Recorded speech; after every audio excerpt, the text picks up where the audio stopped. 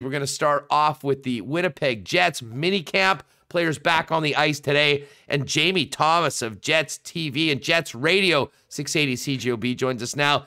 JT, what's going on? Buddy, it's another weekend ahead of us, and looking forward to when main camp starts, but really excited to be back in the rink and freezing our butts off again because it's been a little bit too long. But, you know, it's interesting this year with mini camp or mini pro camp or whatever. You look at the guys that are at camp and you're trying to figure out, sometimes there's a little bit of a hope for some of the younger players. They'll be with the Winnipeg Jets this year, but this year, I don't know. I think it's pretty certain with a lot of the guys, this roster seems to be set, in my opinion. But, you know, lots of guys, of course, Christian Vesalainen is in this camp. He looks to be a lock to me, in my opinion, to be in camp. But and then, of course, Cole Perfetti's kicking around and Ville Heinola. But a little bit nice to see everybody out on the ice and Cole Perfetti looking bigger. Ville Heinola looks like 2 years older than he did last year. Doesn't look like that's not that baby face anymore. Looks like he belongs in the National Hockey League too. So he's getting a little bit older. And, of course, it's good to see a Svechnikov out there. Just not the Svechnikov we're used to seeing in the National Hockey League, and Evgeny Svechnikov, the brother of Andre. Yeah, it really is fascinating. I mean, the entire landscape of the organization and the hockey club going into main camp next week. And, you know, for the last year or so, with the issues the Jets have had on defense, I mean, certainly from a fan standpoint, there's been so much talk about these young players being ready to step up and be solid contributors in the National Hockey League. But the additions of Brendan Dillon and Nate Schmidt have completely changed the scenario on the back end. Logan Stanley's emergence last year.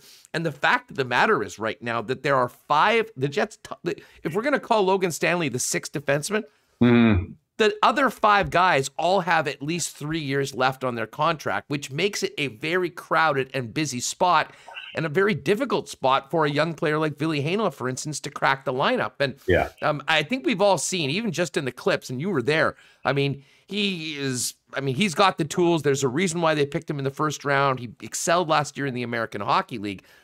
But it does sort of look like the writing on the wall is, at least at the start of the season, players like Heinola and Sandberg, who, if the trades weren't made, would have had a real legitimate shot to be in the Jets starting lineup, are back with the Moose. And I would imagine maintaining the spirits of some young players that might think that, geez, there's no spot for me, might be the biggest challenge of the organization and the Moose coaching staff when the season gets going.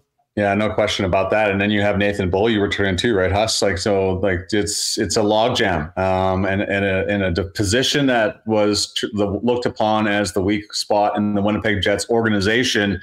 Now there's almost a logjam right now, and I think Manitoba, the Moose this year, they had a great set of defensemen a year ago. That looks to be the case again this year, but.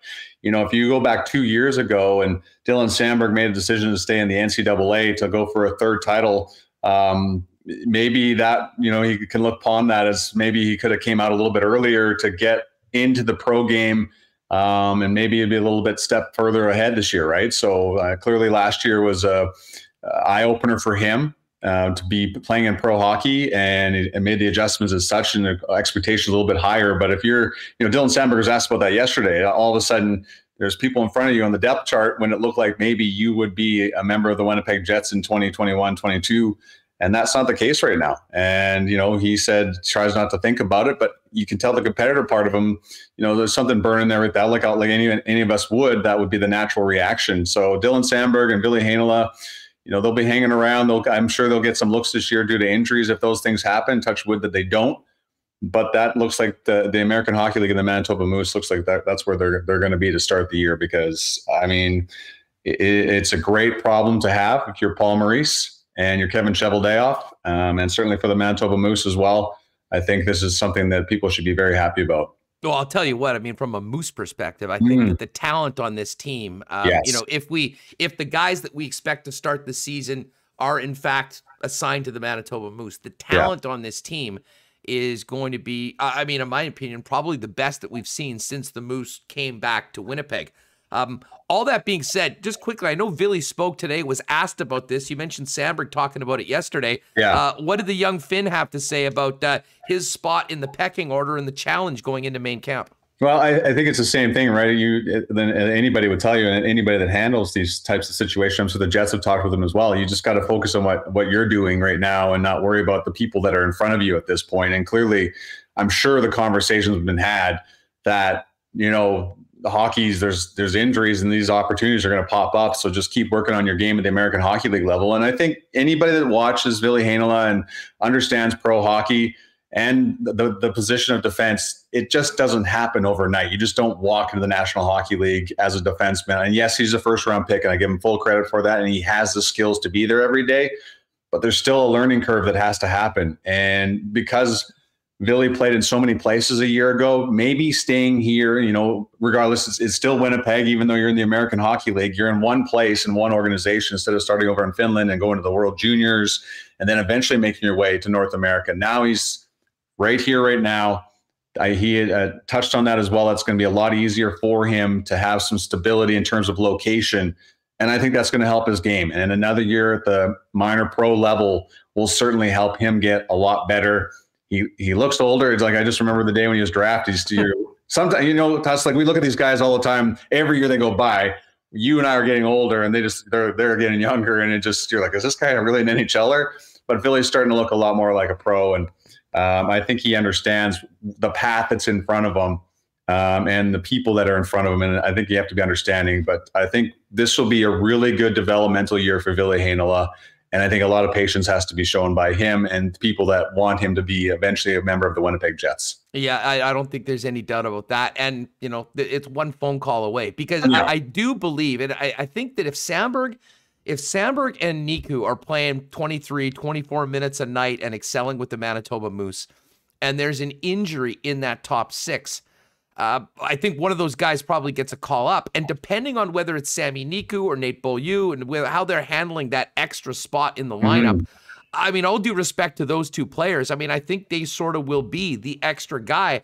But if all of a sudden someone needs to come in and take the place of a Josh Morrissey or a Neil Pionk or a Dylan or whatnot, I think you're probably having that situation. And unfortunately, sometimes it's injury that begets opportunity. But that'll certainly be something that we'll be following throughout main camp. And certainly these young men are going to get a chance to show what they can do in the exhibition season. And I guess we'll move over to Cole Perfetti for a minute because I know he spoke today. And he's in a very similar situation to those individuals where I think the common logic, particularly for Perfetti, who's even younger, that another year at the American Hockey League level, because he's allowed to play there this year, is a big, big coup for both the player and the team. But he spoke today, and he's not coming here to make sure that he can be the top line center for the Moose. He wants to make the squad. Yeah, no question. And then you can see why he has that confidence playing at both, the World Juniors and the Manitoba Moose a year ago, and more experience at the World Championships too, right? He had probably the best year you could have that, if you're in junior, you're going to have the World Juniors, but I'm sorry, Cole Perfetti does not belong in junior hockey. After watching him enough last year and hearing reports from Daniel Fink and everybody that watches the Moose every day, he got better as time went along. And it's better for the Winnipeg Jets and him that he was at the American Hockey League level a year ago. So I can understand where the confidence is there. He's a confident kid anyways. But that year of minor pro and understanding that you're not going back to junior, he did mention that he's a little sad that book is closed on playing in junior in the Sarnia Sting. But I think he realized this is what's best for his development. And I think of all the things that come out of the pandemic and the way things shook out a year ago, the kids that got to play in the American Hockey League, I'm not just talking about Cole Perfetti, that would have been in junior a year ago, are a step ahead of where they would have been. And that's better for all their organizations that spend and draft cap on them, and in particular with Cole Perfetti and the Winnipeg Jets right now. Perfetti, I mean, honestly, I think he's the one guy that actually was a winner through the entire pandemic. I mean, his situation in normal times probably, well, and let's say if they didn't make that tweak to the AHL rule for players like him for this season, wouldn't have played. Well, I think you're talking about having him on the roster, but I don't know whether he's a regular everyday player right off the bat. He's probably doing a lot of press box duty, and again, is that good for him? is dominating a league that he's already done that, going back to it good. So this, for his perspective, I mean, it could not have worked out better, I think, for both the player and the organization. And I think those three guys that we talked about, well, I do expect them to be Manitoba Moose at the start of the season. I think Perfetti in particular, but all three of those players could be factors later on in the season, depending on what happens with the big club. You mentioned Svechnikov. Now, he's on an AHL deal right now. I think the expectation is there's a high likelihood that he gets a two-way deal with the Winnipeg Jets. I would imagine that probably happens after the first day of the season, just because of the cap implications of where they are. But how did he look? And when you think about Svechnikov and the Winnipeg Jets, where might there be a fit in the lineup if he's able to make the squad? Well, it's going to have to be on the wing at some point. And then maybe, there's that big question about who's going to be on the right side with Kopp and Lowry. And we keep saying, I think it's going to be Vesalainen. That's the strongest gut feeling I have. But maybe Riley Nash, Paul Maurice mentioned that yesterday. Riley Nash is an option on that right wing, on that third line as well. So maybe that's a spot where Cole Perfetti is, because he's played both the wing and center too. So that is a big question. But so Svechnikov, to me, watching him through these first 2 days, very smooth skater, has got great hands. Yeah, you can see the skill that's there that made him a first-round pick of the Detroit Red Wings. It ran out of space, right? It's just, we've heard this story before, a first-round pick that just doesn't seem to fit into the system or what the coaching staff or the organization wants and needs a fresh start. Well, here it is. And he seems very in tune with the fact that this is another opportunity for him, very mature. Joked even a little bit that he taught his brother Andre that move, the Svechnikov. So he's Paul Edmonds asked him about that today, and he did joke about it. So he said it was him that started working on it with him. So a little bit of sense of humor too. So great size, 6'3", 190. You can never argue with a size like that. And of course, the silky smooth hands and good shot. It was something any team would love to have. So you're not a first round pick midway through the draft for, if you're not good. And he does have the skills, just didn't seem to work out in Detroit. And he gets another opportunity here with the Jets organization or the Moose. Yeah, that'll be something to follow. And again, a guy like that has a lot. And, it's funny, for all the impediments to players like Heinola and Samberg getting into the lineup, it's a different story for, bottom six players more than any time we've seen before. I mean, we'll go into camp next year and, Vesalainen and Harkins and Toninato, all players that were not regulars in the lineup, I mean, could all be mainstays when we get going. But Svechnikov, another player, and then, of course, Riley Nash, I think will be in that lineup, whether he's a fourth liner or potentially, playing in that spot that many of us, myself included, think Vesalainen might have the inside track on. But there will be a lot to determine. Back to minicamp, though. We've talked about the big names. I mean, the top picks. There's a lot of other players in the organization there. You've been watching it. I mean, any guys that might not be regular names to listeners and Winnipeg Jet fans that have sort of stood out that you took notice of over the first couple of days? Well, first off, it's the first time we've seen Arvid Holm, right? The big goaltender. He is large. It's going to be fascinating to watch how they work out that goaltending situation with the Manitoba Moose, with him and Mikhail Burden. But I think they've got two good ones there again, right? Obviously, Comrie has earned this opportunity, and I believe that, this is his time, and I think he's going to run with it with the Winnipeg Jets. But so Arvid Holm has certainly stood out to me. And Johnathan Kovacevic, we don't talk about him enough, right? He kind of moved up the depth chart with the Manitoba Moose last year. I think he had 11 points in his last 10 games in the American Hockey League. We keep talking about Heinola and Samberg.